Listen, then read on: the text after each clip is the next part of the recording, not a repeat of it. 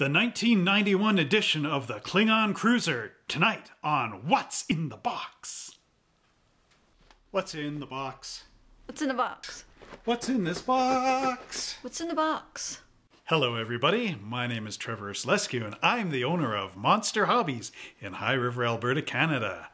Well, tonight we're going to be looking at the 1991 edition of the Klingon Classic Battle Cruiser by AMT Ertl. Now this is another one of our Star Trek kits. It's all in the same scale of 1/650th. And this kit was actually one of the kits that was released during the filming of the TV series. And it's also been shown in a few of the original Star Trek episodes. So now let's go down to our table and open up the lid on this exciting model. And here it is, the original edition of the Klingon Cruiser, also known as the Klingon D7. Now this is another kit that I've got from my good Star Trek friend Barry. It does have a little bit of a wrinkle in the lid, but what can you expect? This kit is from 1991. The original kit came out in the 60s, as I said in the intro there, with the TV show.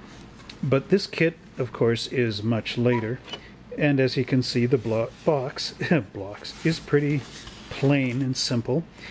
It says, highly detailed, over 14 inches long, assembled, display stand included, authentic full-color decals, and paint and cement not included. And now we're going to open up the lid on this. One thing I noticed is there's a couple of parts missing out of this, which I think Barry has, but for some reason it wasn't in the kit. So I'll point out what those are. But here are our instructions. And I always like how they got the little upset looking Klingon right in there, like, But anyway, this kit actually does have a lot of detail in it. So I'm just going to read this. In the travels of the USS Enterprise, throughout the galaxy, the Federation starship encountered many alien life forms in Earth-like Class M planets.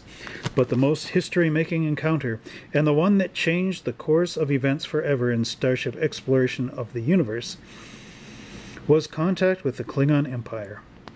A fierce warlike race dominated by deeds of valor and personal honor, the Klingons formed a strong marauding civilization that had expanded its influence across light years of space. This vast empire eventually came in contact with Federation space, and the two great civilizations had finally met and clashed. On the leading edge of the Federation boundaries was the USS Enterprise, one of the first Federation ships to encounter a Klingon deep space vessel. It was quickly learned that the Klingon ship was not a benign exploration or cargo ship, but a well-equipped battleship, equal in technology to anything the Federation had in its inventory. Like the Enterprise, the Klingon vessel had both impulse engines for standard space maneuvers and warp drive for space warp speed.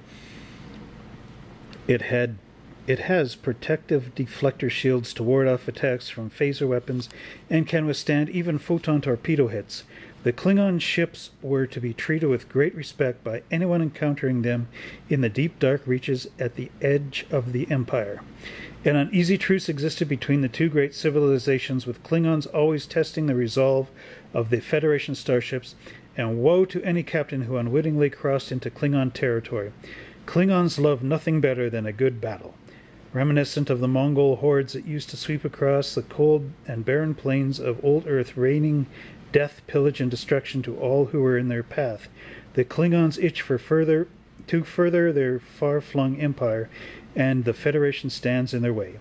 Enjoy your model of the original Klingon warship from the original TV series, just like the real thing, only smaller. Okay, that being said, this Klingon ship actually has... Oh, and here's the decals for it. The Klingon model kit actually has the most parts out of all the Enterprise or Star Trek model kits.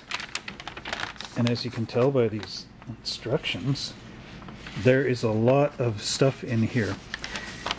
The primary hull is 1, 2, 3, 4, 5, 6, 7, 8 pieces. The parts I'm missing from Barry are those and the little dots on the top. But anyway, then you've got your neck and everything. So as you can see, there are a ton of parts to put this thing together with. And then on the other side, there's your final subassembly. A little picture of the Klingon ship zapping and blowing up a Federation Constitution class ship.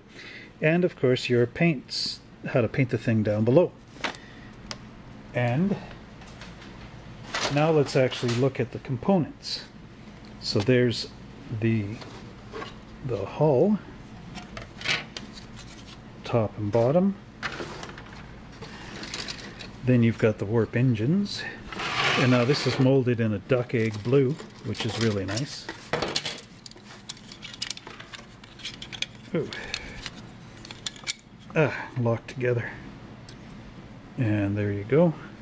Bunch of the side coolers and whatnot. That's the stand there. And the neck of the ship. And there you have this. And the big intercooler that's on the secondary hull. And the detail on this is really nice. You get all the little grid lines and things like that in there. The photon torpedo launcher. And this goes underneath, and a bunch of other parts. And this is a special treat in here.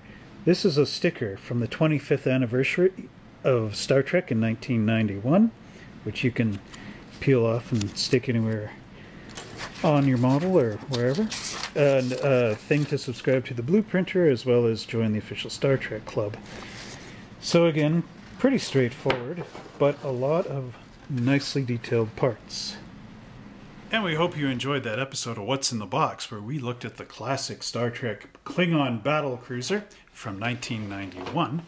And if you would like a more updated version of this, look out for this kit from round 2, which has a classic box art styling.